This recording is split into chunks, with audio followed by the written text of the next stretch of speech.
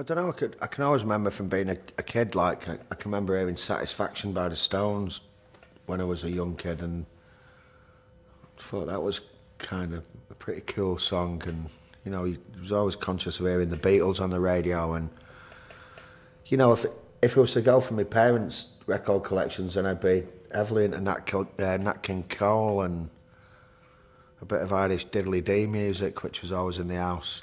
But for me, it was like the Clash and the Pistols really got me going, and bands like Slaughter and the Dogs and all these old punk bands and the Buzzcocks and stuff.